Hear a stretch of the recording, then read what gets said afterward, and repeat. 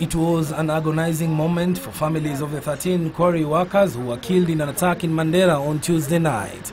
Such a tall order it was for these families that turned up at Chiromo Mortuary to identify the bodies of their loved ones, that indeed they are no more. For some, the loss was too much to bear.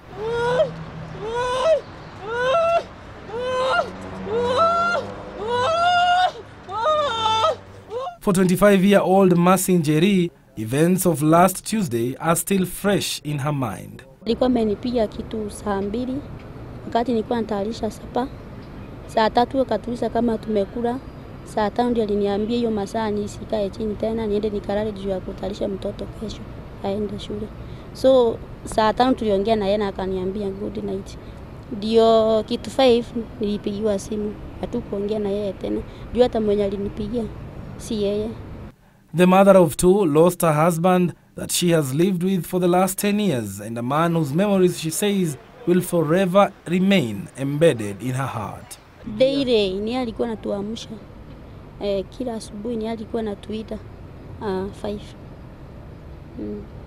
Mimi nimemjua kama mzee ambaye ni hard working, ambaye anaipenda familia yake kwa sababu amejitolea mhanga. Hata alikuwa anajua kwamba Mandera siku tu safe, lakini alikuwa anaona heri aende mpaka awale na asomeshe watoto wake.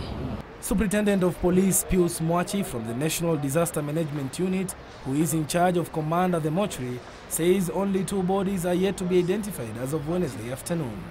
So far here, about the 13 bodies, we have 11 people who have come to report them as missing people, so that they be identified to confirm if they are still the same people they are looking for.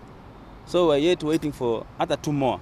Leaders who visited the morgue to console the families maintain that all non-locals be evacuated from the insecure northeastern. Those teachers who say that they are not going back to Mandera, they are vindicated because those places are not safe.